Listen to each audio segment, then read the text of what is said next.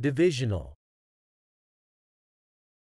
The term divisional is an adjective that is commonly used to describe something that is related to or associated with a division. It can have different meanings depending on the context in which it is used. Here are a few examples to help you understand its usage. 1.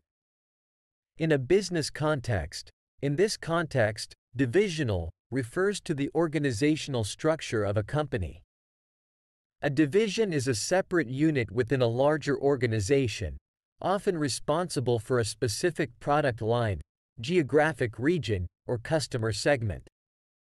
Divisional is used to describe anything that is specific or relevant to a particular division. For example, the divisional manager is responsible for overseeing the operations of the North American division. The company reported strong divisional performance, with the software division showing significant growth.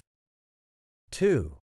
In a sports context. In sports, divisional is used to describe teams or games that are part of a specific division within a league.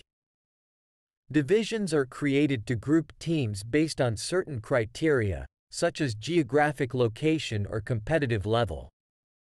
For example, the divisional playoffs will determine which teams advance to the conference finals. The New York Yankees are in the American League East Division, which is considered one of the toughest divisional races in baseball. 3. In a mathematical context. In mathematics, divisional can refer to the operation of division.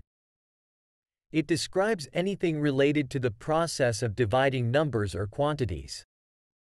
For example, the divisional symbol is used to represent the division operation. To solve this problem, you need to perform a divisional calculation. Overall, the term divisional is used to indicate a relationship or association with a division, whether it is in a business, sports, or mathematical context.